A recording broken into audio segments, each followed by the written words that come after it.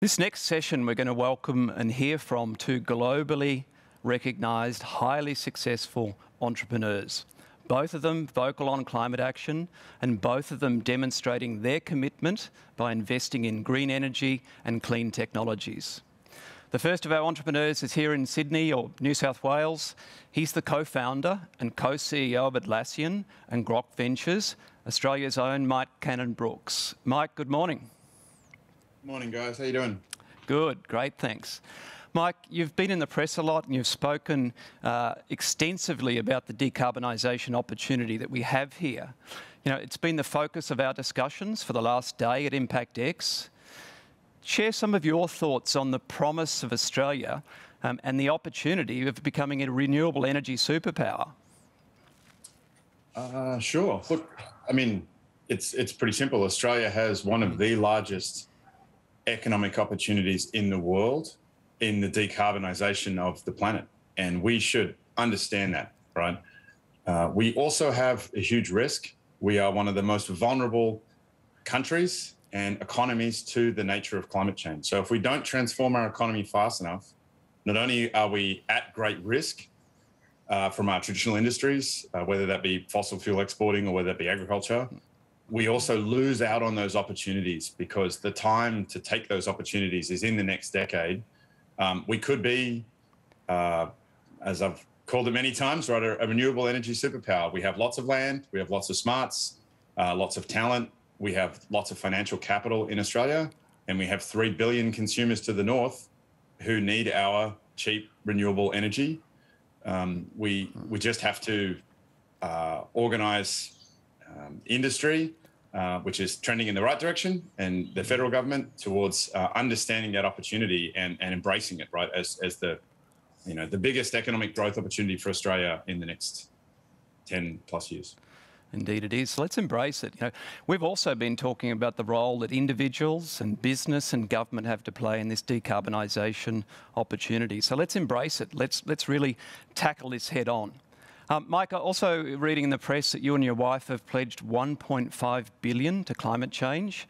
What do you see your role as a leader in this space and someone that's taking the family balance sheet and putting it behind climate technology and climate advocacy?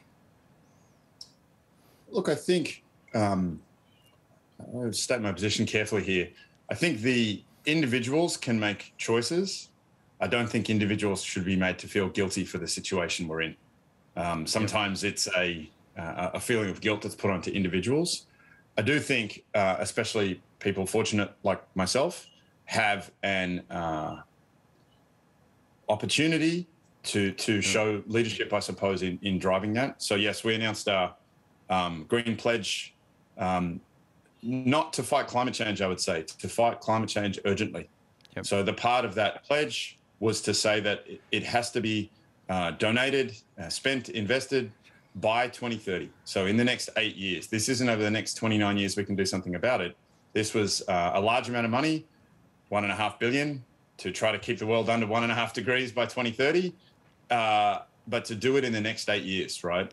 We've done a lot of work on the Atlassian business side to make sure we're world's best practice about how a large corporation can behave and show itself. And I think on a personal level, there are a lot of individuals that could, copy that plan. Yep. And we need financial investment. We also need philanthropy. We need both of those sides of the coin, and we need it urgently, right? We need, as the tagline for Glasgow is, raising our ambition and raising our urgency. We're trying to show an example of how to do both. Yeah, there's a bunch of entrepreneurs here. We're impatient people. So let's get moving with this. Thanks, Mike. I'd now like to introduce the next global entrepreneur, a very familiar face to all of you. And here's a short video to introduce our next speaker. I'm a person that looks forward more than looks back. When I started 50 years ago as an entrepreneur, the word entrepreneur I don't think existed. I think an entrepreneur is somebody that creates something that makes a positive difference to other people's lives. As well as buying the latest hit record, you'll be able to get an air ticket to New York from Virgin Shops in June. Have you ever thought about about going into space, Richard? I'd love to go into space.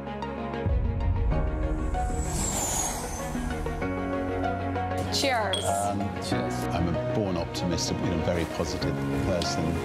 Ryan. Yes, Sir Richard. Just try to be yourself. Okay. Both my children have inherited that from me. And I was very lucky. I had a very happy childhood.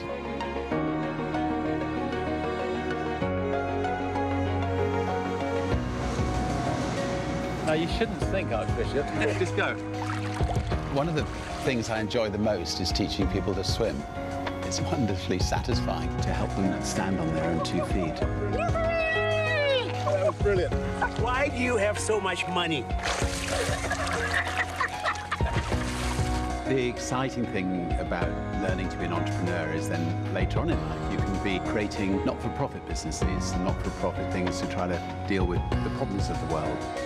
I've been lucky enough to help create the Elders, which is a wonderful group of people that are trying to tackle conflict resolution issues in the world.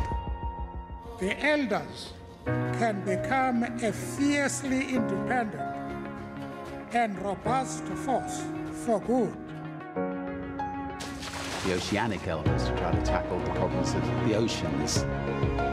The Carbon War Room to try to tackle climate change.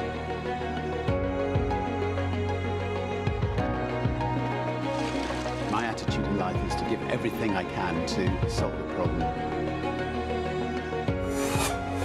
I get enormous satisfaction trying to achieve something that has never been achieved before. The wonderful thing about Virgin Orbit is it literally can help transform people's lives around the world.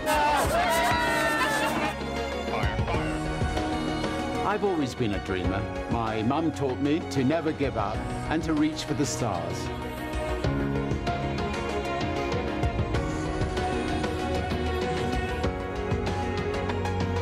My favourite phrase to all the people around me is, screw it, just get on and do it. Welcome to space. If we can do this, just imagine what you can do. Good morning, Sir Richard Branson. Good morning. It was a delight to talk to you, delight to hear Mike talking as well, and congratulations to him on his pledge, which is absolutely fantastic. Thank you. Now, I've got a question for both of you. I'm not sure if you've actually met in person, but we've got more than 250 young Australian climate tech startup founders here. Actually, some of them aren't so young, with us today here in Sydney. What is the role of entrepreneurs in solving climate change? And what advice would you both give to climate tech startups and innovators that are looking to scale faster and further than any tech startups have done before them? So, Richard, we might start with you, please.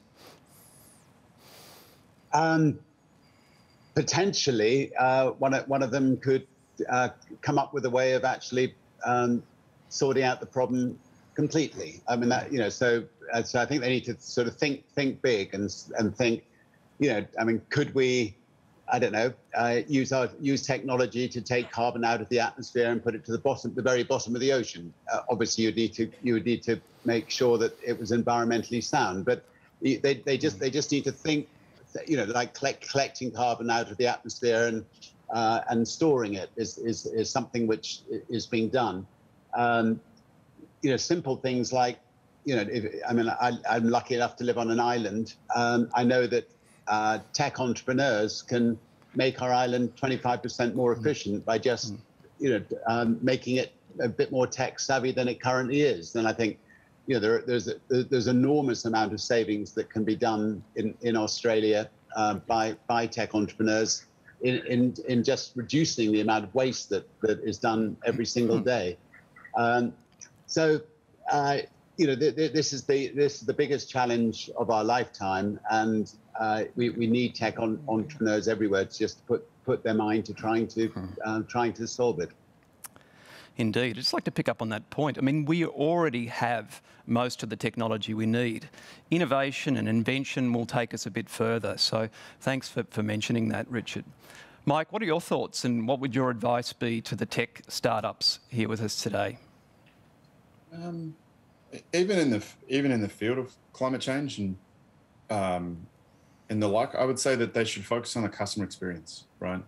And the reason for that is we have a lot of great technologies. What we need is to accelerate the rollout of those technologies to making an impact in the very short term. And when you're talking about the rollout of technologies, it is often about finance and the customer experience and things like that. And more it is, if you tell people to do the right thing, it's generally very hard. If you show them that doing the right thing can be cheaper and they can have a better experience of whatever it is that they're doing, then I think it will accelerate the rollout, right? We should focus very much on the speed and urgency with which we can get these technologies into people's lives, businesses, countries, whatever it is. And that speed of rollout is often about experience, right? We want these to be pulled. We want them to love this and see it as a great change. I argue that all the time with Tesla cars. If people buy Tesla cars, they buy them because they're just a better car, right? They don't buy them because it's green. They buy them because they're quiet, because they've got a great sound system and all this other stuff that happens to have an effect that they save the planet while they're doing that. And for whatever industry they're in, focus on that customer experience and get the rollout accelerated. Mike, we'll just stay with you for a moment. There is a company in New Zealand called Lanzatech that we've been working with for many years. And there they had a breakthrough idea, which was, can we take the waste product that goes up steel plants or aluminium plants and turn it into jet aviation fuel? And it's taken much longer than they thought, but it is now happening. And so it's also, I think, thinking about sort of big breakthrough ideas like that makes sense. And we're looking forward with our airline to be able to power it with Lanzatech fuel in future years, and or other breakthrough technologies that may some of these techs engineers who are listening may come up with. Mike, I'll just come back to you. In this country, we've got this sort of rather silly ideological divide between the policymakers, the tech community, the sustainability community. What can we do to bridge this divide? Look, Richard probably can help here.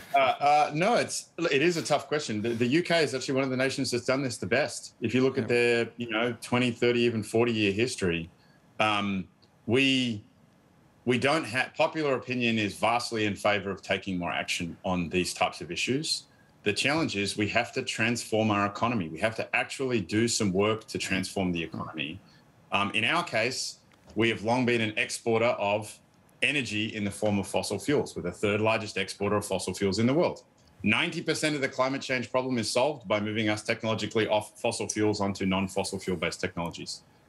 This is a challenge for our economy, and we have to be honest with people, whether they're a worker in those industries or whether it's a business. We have to be honest and say we are going to take action to move away from those technologies.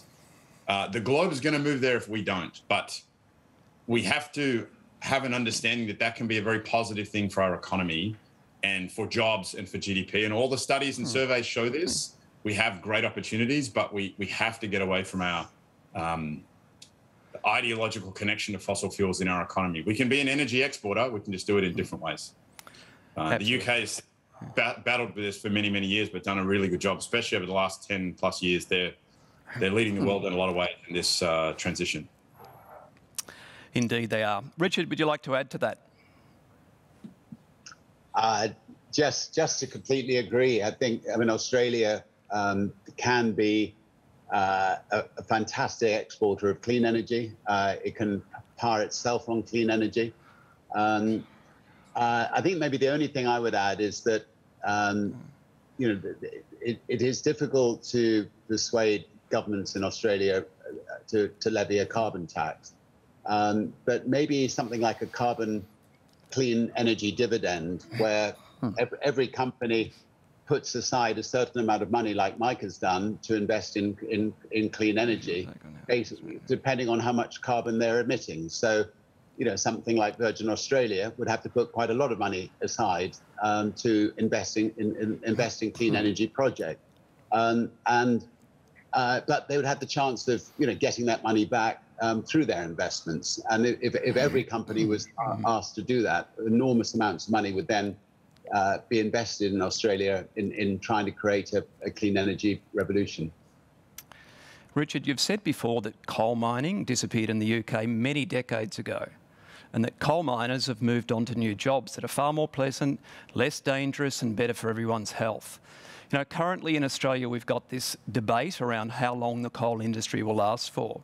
What's your take on how fast Australia can transition away from coal to renewable energy?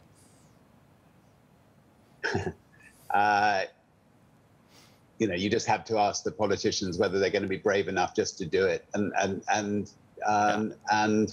you know, it obviously has to be done. I mean, like coal is the #1 problem that the world has, and the coal-powered power stations that China still has is doing tremendous damage. So, you know, so I think a good government in Australia would try to, you know, work out a way of you know, creating jobs for all those people who are working in the coal industry, as has happened in the UK and other countries, and I think they would have a much better life than they currently have going down a coal mine. Indeed. Mike, we know your position on coal. It's the same as mine. It's the same as everyone else here in the audience. We need to get off it quickly. Mike, is there anything else that we can learn from the UK that you're looking at that we could bring back here down under to, you know, take a lead from Boris Johnson and his government? Look, they did a very good job at this transition. I think one of the things they really did is stop romanticising the past. Right, we should celebrate the past. It built a lot of Australia's prosperity today, and we should celebrate ourselves for that. Now that we know its effects, and now that we know what it is, and we have other alternatives, we have to take stronger action to move away from that. Otherwise, our customers are going to do that, right? If you look at all of their international announcements and goals and targets, they're all going to move away from us anyway. So we're just going to drive into a brick wall if we don't start doing that transition ourselves.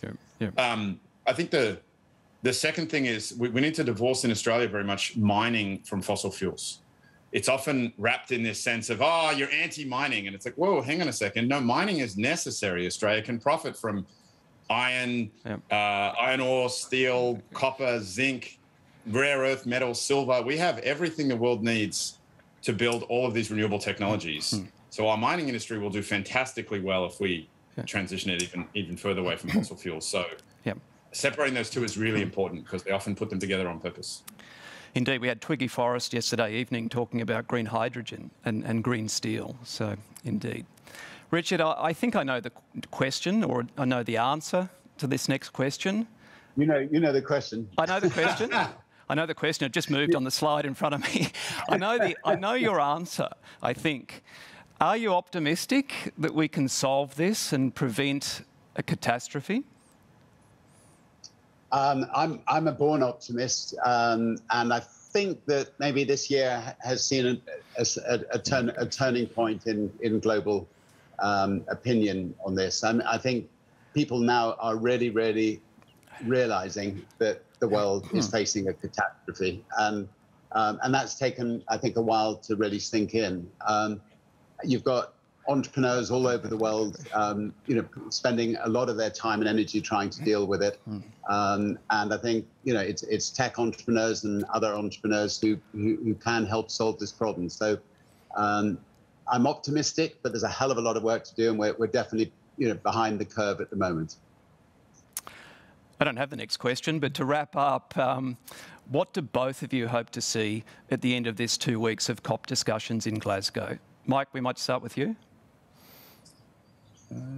Look, on a local level here in Australia, I hope that we raise the awareness amongst the Australian population of our historically regressive role in all of these climate negotiations and how our economy is actually a negative force, but how it could be a positive force, the opportunities we have, right? If COP can cause the Australian population to be much more aware of our role, negative and positive, opportunities, challenges, then I think that will be really positive for our role in the problem. On a global level, there's some part of that awareness that everyone's going to have to take. And obviously, I hope we get to agreements on ending the majority of coal usage by 2030. We've done some good things on deforestation, and that we get together and move forward. It is a huge challenge, but I'm hopeful that there are very smart people there trying to work hard to come to some sort of global compact that'll move us forward, and we'll try again next year. Thank you. And Richard, any final words from you? I agree on everything he's just said. And, you know, I mean, what a wonderful challenge for, say, an Australian government to try to transform their economy in a really positive way. You know, to plant forests where forests can be planted, to really make Australia an example to the world of what can be done, and with people that are sitting watching this program, working with the government. Yeah, I think it could be a very, very exciting future. But we just need the government to really work with industry to make it really happen. Thank you to both of you. Thank you. Thanks for having me.